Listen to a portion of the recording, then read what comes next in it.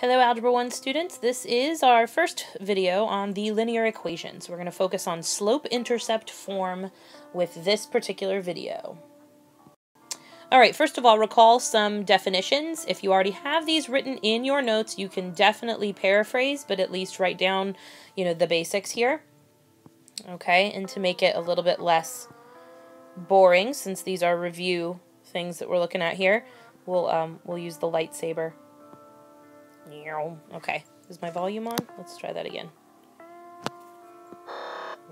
Okay, fun. All right, the x-intercept of a line. It's the point where the graph of the line crosses the x-axis. The x-intercepts of any function can also be called the zeros of the function. Okay, so the zeros of the function. Oh, I can turn it. That's fun. So zeros, x-intercepts, same thing. And that tells you something about the line because it tells you where the line is on the coordinate plane, so that's useful. The y-intercept of a line is the point where the graph of the line crosses the y-axis. Y-intercepts don't have any other special names like zeros, like x-intercepts do. They're just the y-intercept. But they do have a special significance when we talk about real-world examples with these problems. The slope, that's the rate of change of the line. So the slope of a line is its rate of change. The ratio of the vertical change to the horizontal change, and that we learned in our previous video has the fun little phrase rise over run, which you hear all the time, meaning vertical change on the top, horizontal change on the bottom. And we know of that as slope. We know of that as slope. So, why am I going over this? Okay, so first let's look at a couple real-world examples of slope-intercept form. So we're just going to write a couple equations. We know how to do this already. Let's read the directions quickly. Write an equation slope-intercept form for each situation. Use x to represent the sales and y to represent the total weekly pay. Okay, so Sasha got a job selling high-end shoes. So expensive. High-end is code for expensive shoes. Where she'll make 40% commission but no base pay each week. Well, if y is her weekly pay, she's making 40% of, or 0.4 times, the sales. So 40% of the sales. Okay, good. So that's the next one. So that's Sasha. Sasha. All right, Abe. Abe's new job delivering water has him earning $210 per week plus 15% commission on any sales. So 0.15 for 15%.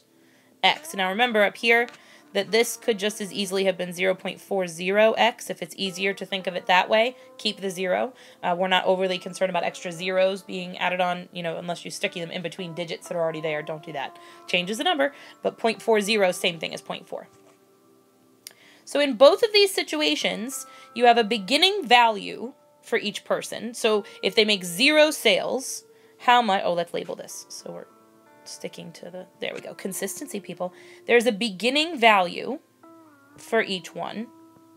So we could say the beginning value. And then there's a rate of change.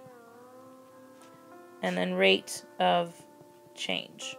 What are each of those things? So BV and RO of C.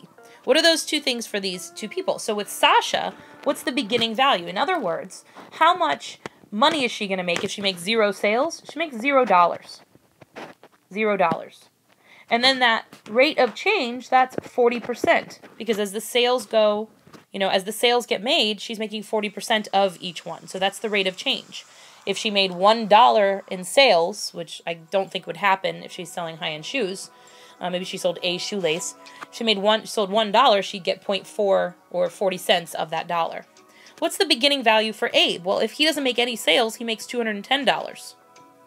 And then his rate of change is every dollar of sales he makes 15 cents. Or, every $100 he makes $15, whatever scale you actually want to think on there. So a beginning value and a rate of change. That is what slope-intercept form is. That rate of change, that's the slope. That beginning value, that's the y-intercept. Let's look at the equation.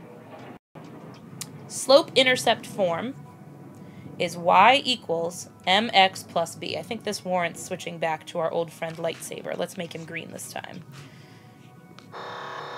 Ooh, 2 lightsabers. I didn't know I could have 2 lightsabers. Okay. Let's see. There we go. There's the twisty lightsaber. So y equals mx plus b. Okay, so what is m? M is the slope. It's the coefficient of x in the equation. It's the slope. B, right here, is the y-intercept. And we talked about before, why they use m, why they use b. I think really what the reasoning behind a lot of this is the first mass-produced math books used m for slope and b for y-intercept. I wish it was a more exotic and exciting story, but I think that's probably just how it worked, you know. So anyway, mx plus b. Now, slope-intercept form is only slope-intercept form when it's 1y. It has to be solved for y. Okay, you can't have 3y equals and call that slope-intercept form. It has to be 1y equals to be slope-intercept form. And every time you have a linear equation in this format right here, slope-intercept form, m is the slope and b is the y-intercept. Okay, but m does have to be the coefficient of x and b a constant. Let's remind us about that. So coefficient of x and this the constant. So the order doesn't actually matter. But let's look at what we can do with slope-intercept form. We can graph using slope-intercept form, and that's what we're going to do. So you may remember this from last year, in which case you can pause it, try it for yourself, and then I want you to go ahead and look at the graph. Yes, I do expect you to graph. Just sketch yourself a little coordinate plane. It doesn't have to be fancy. If you would like graph paper or links to graph paper you can print at home, I can provide those in class. Let me know. Okay, what is m? What is b? So m is the coefficient of x, that's 3, that's the slope. B is the y-intercept, that's -1. Now I can think about this slope as a fraction, as 3 over 1. And that's what we're going to do to graph this. So we're going to start with b, the y-intercept, and we're going to graph that at -1, right there. And then we're going to use the slope, 3 over 1, and we're going to use that ratio to find the next point. So, woo! Okay, let's switch it. I kind of scared myself with the lightsaber just now. I hope you got a good giggle at my expense. There's my y-intercept, -1. Okay, here's our slope. So from here, rise of 1, 2, 3, run of 1, make a point. Continue that ratio, up 3 over 1, make a point. Then go the other direction. So instead of 3 over 1, it's -3 over -1. Think about it. Messy. -3 over -1. Let's think about that real quick. -3 over -1 still equals 3. So that's the same ratio. So use -3, which is down 3, -1, which is left 1, plot the point, draw the line. All right? Plot every point you can see on the coordinate plane you're provided to draw the line, and then put arrows on the ends, drawing it all the way out to the edges. Let's do the next one. Start with a different color. This time our slope is -1/2. We can think of that in two ways.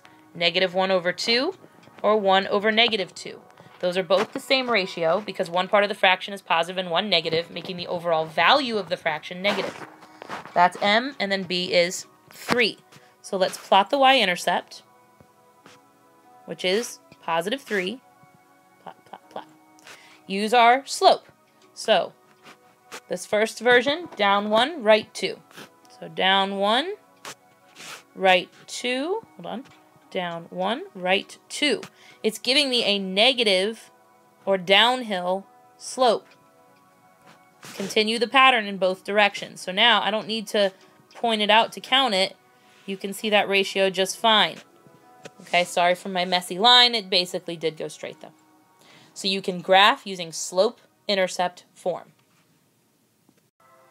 Jumping back to this example real quick, I kept my annotations. I just want to quickly go over something to now point out something to you about a real-world way we can talk about this situation. I want you to be thinking about how the slope is that rate of change, and then the y-intercept in this case is 0. That's that beginning value of 0. And then over here, the slope is that rate of change, and then this time, so this was b right here. So this is the beginning value. Okay, and I want you to be thinking about how in the real world examples, that rate of change is how the values change as you go through one of these situations, and that y-intercept, that's that beginning value, that starting value, that if you had 0 sales in this case, or 0 for time, or whatever, that's where you'd start. Okay, just tying it back in.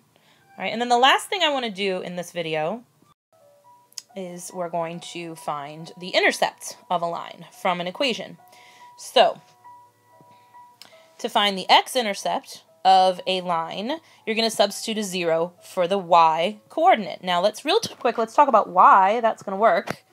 Y, W, H, Y, not just the letter Y. So to find the x-intercept, you substitute 0 for y. Well, look at the y-axis, the x-axis. The x-axis is where y is always equal to 0. Every point on the x-axis is where y is equal to 0.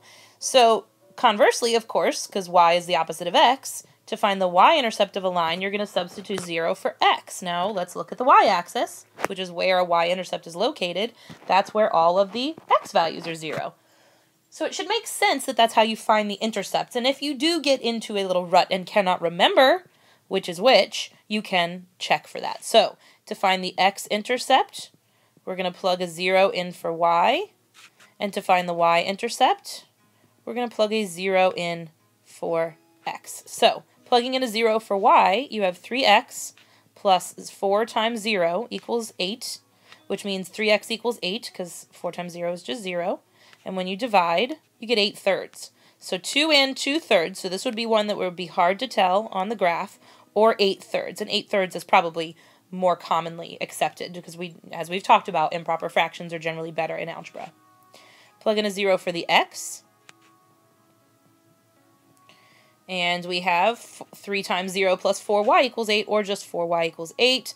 And, of course, y equals then 2. So there's our x and y intercepts for this particular line. You try the next one.